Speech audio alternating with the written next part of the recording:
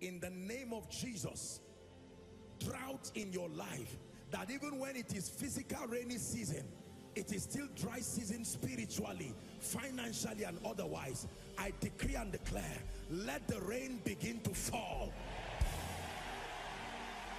Let the rain begin to fall.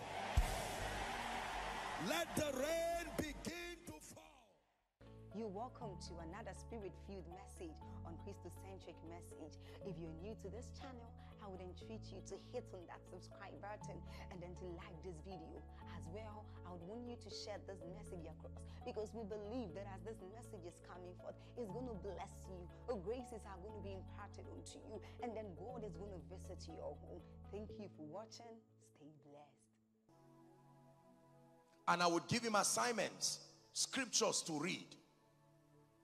Give him certain, sometimes I would call him, you know, or when he calls me, I'll cut when I'm back maybe from a meeting, or sometime I'm even praying or studying, and here is his call, you know. I just felt this was an honorable gentleman, very respectful as he sounded, and he was surprised because I would call him sometimes for over 30 minutes, can you imagine? And talk with him, tell him to get a pen and a paper, make reference to materials to help him. In fact, I remember a few times when I even made transfers to him and I said, gentlemen, go and buy books with this. Make sure you, and he was surprised. Sometimes he would send a text and say, God, what have I done? And I taught him something. I said, my friend, let me tell you something. In as much as I love you, don't you think it will continue this way? Maximize every day and every moment that you will have. Hallelujah. Yes. And one time, the gentleman started calling, ringing. I remember I returned from a meeting. I told him to follow everywhere I am meeting and listen to the messages. It's part of the mentorship system. And one time I remember I was preaching somewhere. I didn't save his number, but I could see the digits. And he kept calling while I was on stage. He clearly was not following the meeting. Calling and disturbing. And writing, have I offended you? What is this now? I thought you were going to help. I said, oh, the seasons. You have, let me tell you one of the ways you know seasons have come to an end. The blessing that maintained it lifts. That blessing, listen, this is a powerful revelation. The blessing that is in it lifts. Not because you are bad, but it is a way of making you know. When a baby is in the womb of his mother, after 9 months, the same pregnancy that the woman would dance and be happy about, she becomes dissatisfied. And even the baby lets her know, I'm tired of this place. Correct? The baby now begins to engineer all kinds of skills to force her, to tell her, madam, you have to get me out of this place. And let me tell you, whether it is by normal delivery or CS, that baby will come out for sure. Now hear me. Never try to resurrect what God is the one killing. This is the mistake that many believers make. Can I tell you this? When a tree is dying, you can water it to come back to life.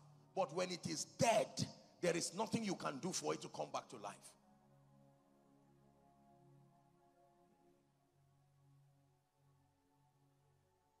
Be careful lest the people who were in your seasonal relationships keep putting pressure on you. Remember, we're primary school classmates and they keep inconveniencing you, crying for a space in your destiny, and you keep feeling guilty. No, you don't have to be evil. That relationship was for a season. Now that the season has ended, you must know when to move forward. Can I tell you this?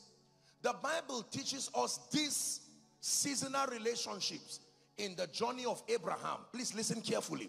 The Bible says when Abraham left, he went to go and sacrifice Isaac. When you read from Genesis 22, he went with his servants. They started the journey together.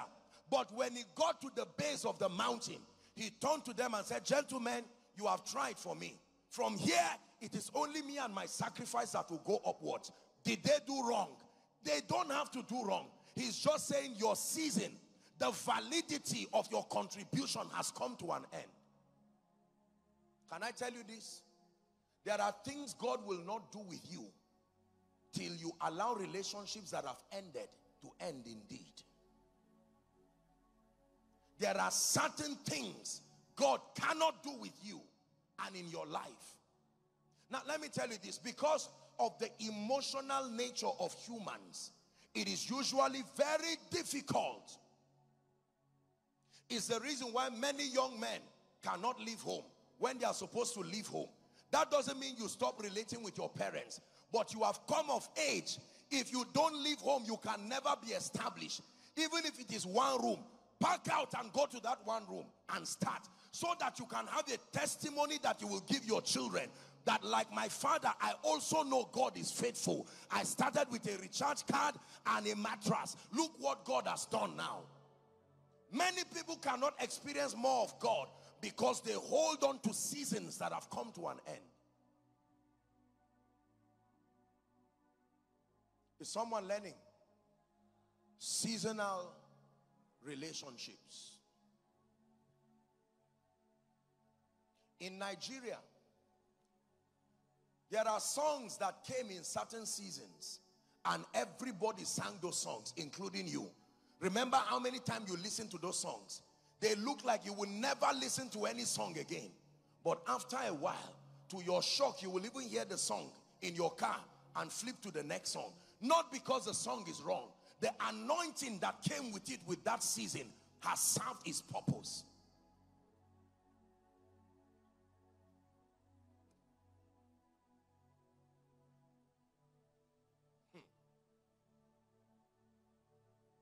Every man of God and every champion on earth, with respect to destiny, our voyage on earth here is a seasonal relationship.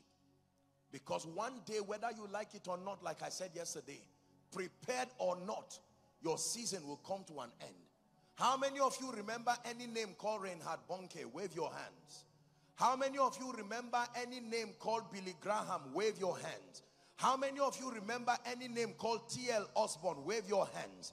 How many of you remember any name called Sir Isaac Newton? Wave your hands. Question: where are they today?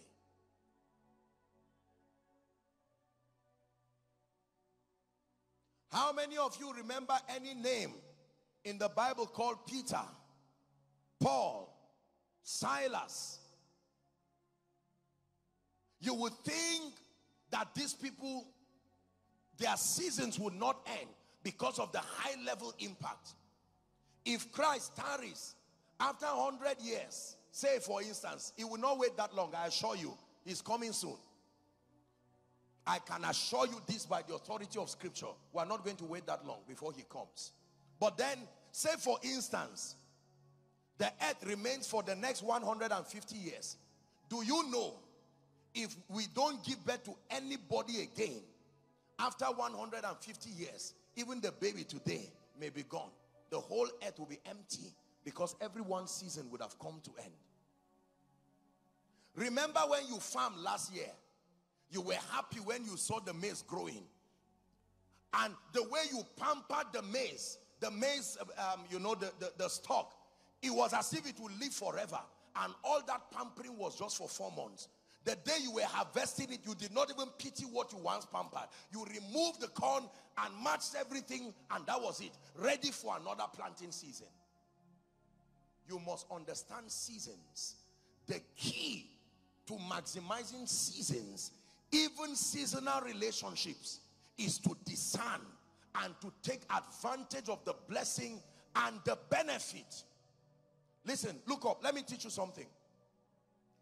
There are some of you who grew up with aunties and grew up with uncles. Some of you grew up in families that may not have treated you well.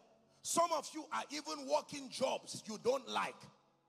And you are wondering why God put you there. Realize that you are there for a season. Instead of complaining, the stopwatch is counting down. You may be there with your auntie and your uncle, staying with them. They may not have treated you well, but God is using that season to build stamina in you so that you can survive any other thing in the future. Instead of complaining and getting angry, discern the season. Because one day, what you are running away from today, you will miss it when the season passes. I would always give this example. Have you seen little children who want to be adults by force? You come back and you find them trying to act like mommy. They will carry mommy's clothes and wear, and it's flowing as if they are an angel, and they are happy. Sometimes they try to do what daddy is doing. And may God not help you that your child finds a car key and goes to open the car, and his leg is struggling to touch everything, and he's just doing whatever he can do because he thinks the seasons are too slow. He will wake up and find out that he's 50 years old and miss those days and wish he could go back. An example of what I'm talking about is you. Who would believe that you have come this far? I had the privilege to see one of my dear people who trained me growing up, and my goodness, he was an old man. I saw one of my pictures one time, and I couldn't believe it. I said, this is a joke. You mean I've grown like this? Where am I running to?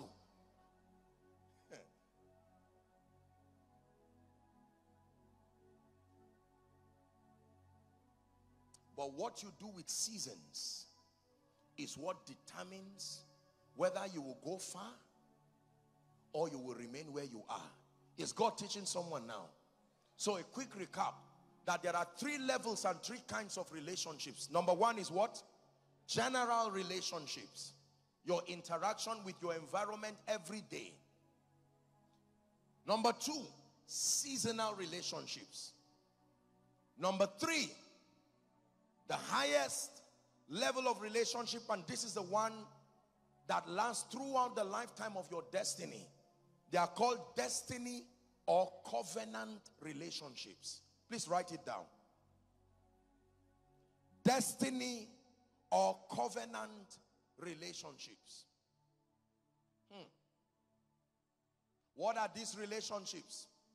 They are relationships that have a role to play in your life all through your lifetime. For as long as you are alive, those relationships should remain. And these are the relationships that you should pay any price under God to maintain. Because something about the overall picture of your destiny is connected to those relationships. Is God speaking to someone?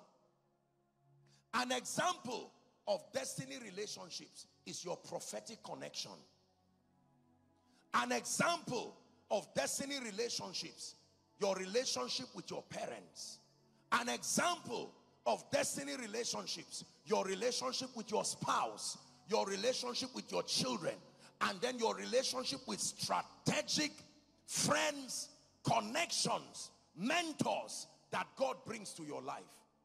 Woe betides a man who does not invest in destiny relationships. You may never be able to actualize destiny. I want to say something respectfully speaking. When you see people in old age, isolated, frustrated, with no help whatsoever, some of them will give excuses like, I didn't have the opportunity to go to school. I'm sorry, but I disagree. It does not take education to invest in relationships. It takes honor, discernment, and humility. How can God give you a gift of 40 years, 30 years, 50 years, and there is nobody on earth who found you relevant enough to connect with you for destiny? You must be a dangerous person then. Someone somewhere should like you enough and be willing to say, I believe in you and I see you an advantage to my life.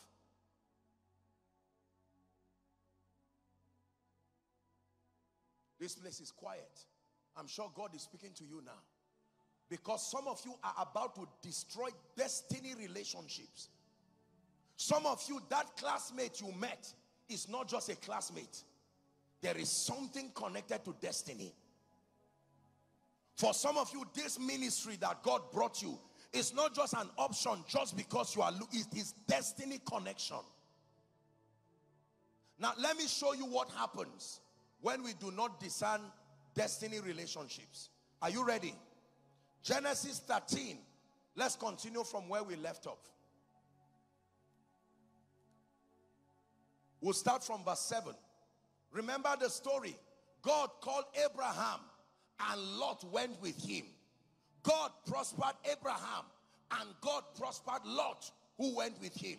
But something started happening. Pay attention to my message now. The Spirit of God is speaking. There was a strife between the headmen of Abraham's cattle and the herdmen of Lot's cattle. Can you imagine? Both the one who carried the promise and the covenant and the one who followed became so blessed. But with every blessing and with every lifting, there are always issues. The Bible says, and the Canaanite and the Perizzite dwelt in the land. Next verse. Verse 8 says, and Abraham said to Lot, let there be no strife. Please follow carefully. I pray thee between me and thee. He said, and between my herdsmen and thy herdsmen. Why? For we be brethren. Verse 9. He said, is not the whole land before thee? Separate yourself. Now there is a problem. You know what Abraham was telling Lot? It seems like now you don't even know why God blessed you. Because you followed me, you partook of the grace upon my life. Now you have increased and you did not mentor and train your people to know why God blessed them. That it was a destiny connection that brought the blessing. Let there be no strife. Go. He said, separate yourself. You never allow this to happen over destiny relationships. This may happen for general relationships. This may happen for seasonal relationships. But when it has to do with destiny relationships, swallow your pride. Because we are about to learn a lesson from Lot now. Are you ready? Please give it to us. Separate yourself, Abraham told Lot. I pray thee from me. If thou wilt take the left hand, I will go to the right. Or if thou wilt depart to the right, I will take the left. Abraham was telling him, it does not matter the location. What is on me will sort me out. But you choose any direction and go. Now watch the foolishness of Lot, which is the foolishness of many people on earth today. God has brought you to this camp to give you wisdom for destiny. The Bible says, and Lot lifted his eyes and beheld all the plain of Jordan, that it was well watered, where before the Lord destroyed Sodom and Gomorrah, even as the garden of the Lord, like the garden of Eden, as thou comest unto Zoar. Hey, then Lot shows him all the plain of Jordan, and Lot journeyed east, and they separated themselves, one from the other. Now follow carefully. Abraham dwelt in the land of Canaan. Where did Lot go to? Help me. Lot dwelt in the cities of the plain and pitched his tent towards Sodom. This is what separation from destiny relationships can bring. The first decision that Lot will be taking outside of that relationship landed him in Sodom. Can I tell you this? There are relationships God brought you to because he knows that if you take certain decisions without those relationships, what happened to your father will still happen to you. God brought you to certain relationships as a covenant binding so that you can be a partaker of certain blessings that are on men. This is true. Lot went unfortunately to Sodom. Question: by the time Abraham came to rescue Lot, where did he find Lot? He did not find him at the gate of Sodom. Lot had moved in, and he was at the center of Sodom. Even though he remained a righteous man, but there was still trouble. Because if you are righteous and your environment is polluted, you will still suffer it. Is someone learning? God connected you to a friend. That friend was the one who helps you pray. That friend was the one who helps you fast. Every time you are backsliding, God will show that friend in a dream. And you'll say, my brother, I had this dream. I just noticed that. Is there something wrong with your spiritual life? Let me tell you what Satan does to people when he wants to destroy them. Please look up and learn. The first thing Satan does when he wants to attack your destiny is to look for everybody who can help you when you are down. He will create trouble between you and them so that all of them will leave you. When you are alone in pride, he will now attack you, because anybody who can help you, there is no peace between you for the rescue. This is how people die, and this is how people are destroyed. Satan will never attack you when he knows you are surrounded by destiny relationships. The first thing he will do is to surround you with wrong people or take away good people from your life. Lot would have said, Abraham, I know there is strife between my people and your people. Please let me talk to them. I can't let you go, because I remember what I was and where I was before God brought me to you. I believe it's a destiny connection. My apologies. Let me work on it. Only God knows what else would have learned about Lot.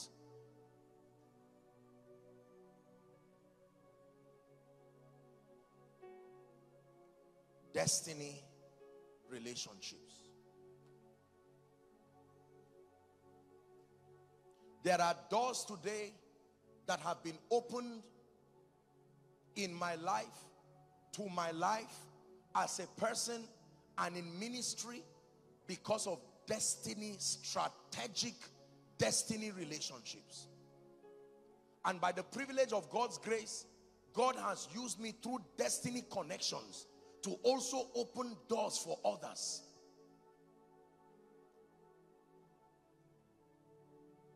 Many of you here respectfully are about to get crash your life because you don't have value for anybody. You have a narrative in your life, I don't need anybody. To hell with you, you can go. Be careful who you are driving away from your life. You may drive one man that is equal to the next 10 years of your peace.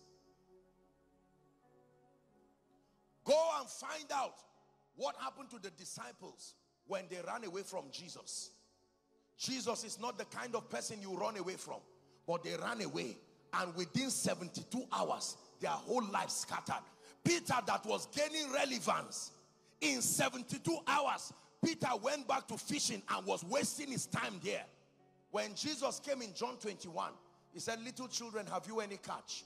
He didn't even know it was Jesus. He said, cast your net to the right side. When he casted his net, as soon as Jesus returned to his life, in one statement, he caught fish that he had been struggling and he did not catch. Is someone learning?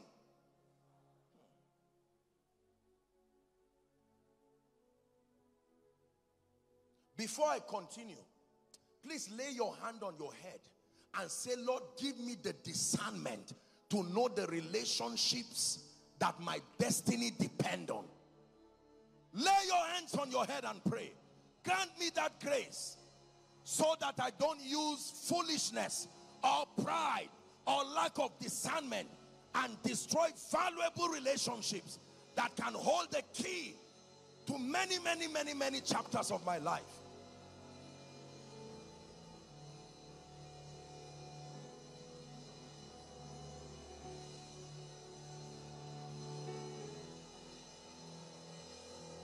Shebakatos kalibrandege de bosh. Kragate belekatos kotofrendege de belekosia. Hallelujah. Hallelujah. Now, very quickly, I'll read a scripture and I will show you how to maintain destiny relationships and we'll be done. Genesis 21.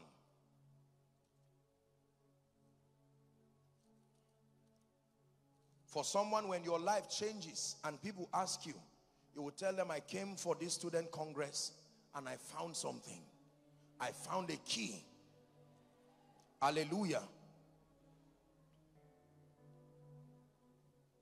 Now, for sake of time, I will save you a lot of details. Genesis 21. Let's start from verse 8. This was the story between Abraham and his wife Sarah and a maid called Hagar, the mother of Ishmael. Please follow very carefully. Let's start from verse 8. Now, speaking about, remember when Sarah could not bear a child. Are we together now? Abraham now had a child with Hagar, and the Bible says something, that Hagar was Sarah's maid. But the moment she had a child and she saw that she was now in a position of advantage, something began to happen. She started mocking and acting funny towards Sarah. And in anger, Sarah banished her and said, go. Abraham said, you can do with her whatever you want. So this is a story you are about to learn. Verse 8, very quickly. And the child grew and was weaned. And Abraham made a feast the same day that Isaac was weaned. And Sarah saw the son of Hagar, the Egyptian. Now God had given her her own, which was born unto Abraham. He said, wherefore? She said unto Abraham, verse 10, cast out this bondwoman and her son, for the son of the bondwoman shall not be heir with my son, even with Isaac. Verse 11, and the thing was very grievous in Abraham's sight because of his son. Now watch this.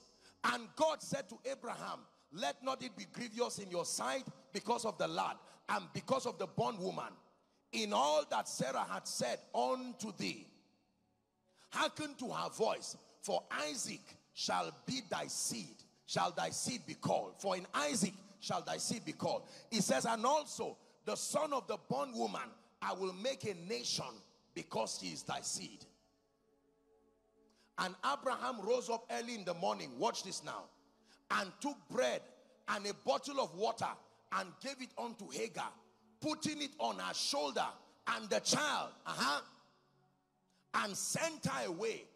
And she departed and did what? Wandered in the wilderness. She came to that house as a maid.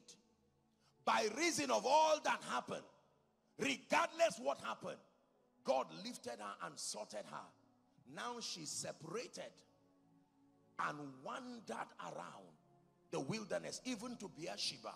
Next verse.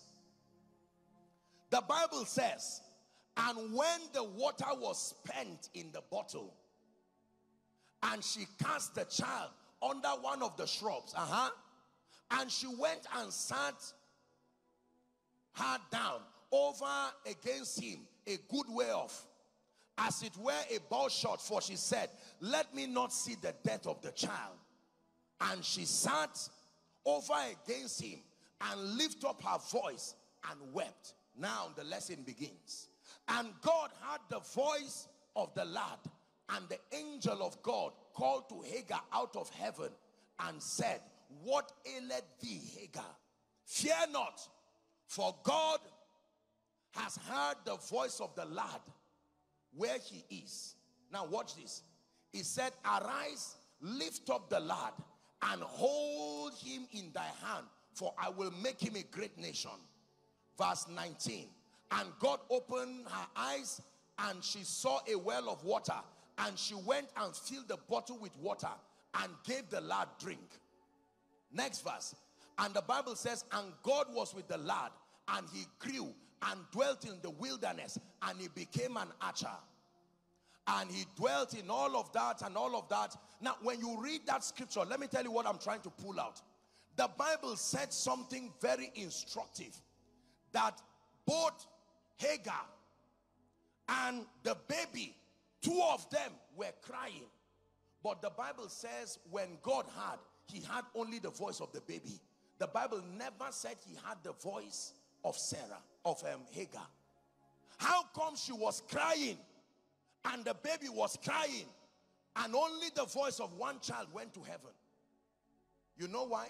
Because even though she was in rebellion, she had left her maid. That baby that came out of her was still connected to that blessing by covenant.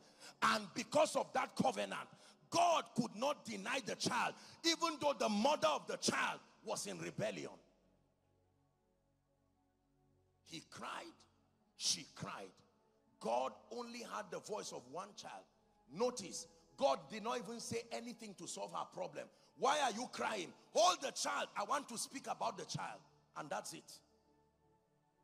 How can I be crying and a baby is crying and God hears the cry of the child and comes and acts as if I'm not there? Gave her water and now focus on speaking about the child because he was connected to Abraham.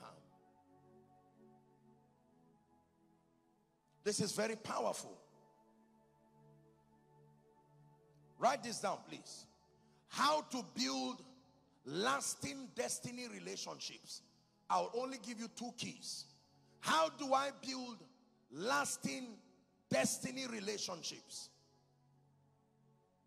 Number 1, I wrote here, usually God uses the various phases and stages of your life. He uses geographic locations. He uses church and other occasions to connect you to these relationships. That means destiny relationships happen in our lives primarily by taking advantage of the phases and the stages in your life. For instance, school now. Within that 3, 4, 5, 6 year period of school, there are certain people that God will bring in your life, and among them there will be destiny relationships. God can also use your geographic location where you are domiciled. God can use your church. Like many of you now, there was no other way you would have met and known yourselves but for this platform. God can also use other occasions and connect you to these relationships. Now, let me tell you this. When you want to build destiny relationships, I wrote here, you must be driven, you must all be driven by similar foundational values about God and about life.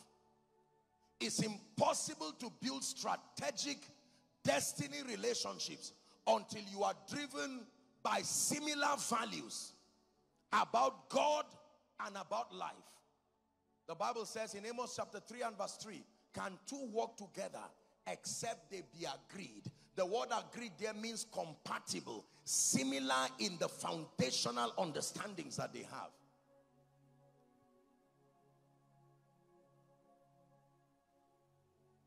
You cannot join yourself to people who do not have, you don't agree as far as foundational values are concerned. You may differ in other areas, but not about God and not about life. Is someone learning? That means before you know who is worth being a destiny connection to you, you must have values that govern your life. Values about God. When people are lawless and they don't live by values, they don't even know who is worth their life or who is not worth it. You will open up your heart. The Bible says a man who does not have control over his spirit is like a city that is without walls. A city without walls is one that is open for anyone. Armed robbers, animals, whatever. They just flood into your life. Let me wrap up this teaching quickly by giving you 6 keys to help you maintain. There's a difference between building and maintaining.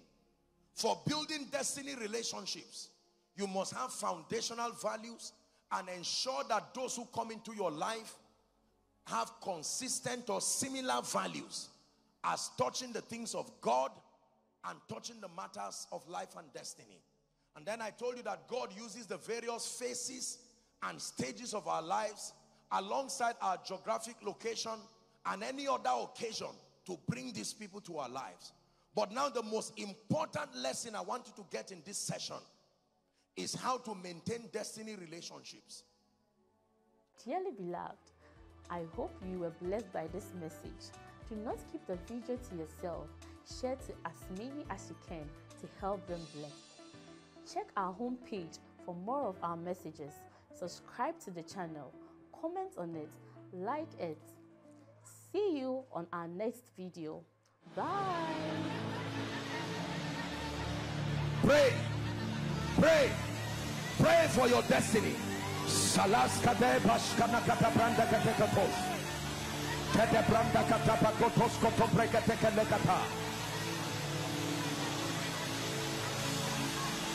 The phase of development. Lord, grant me the discipline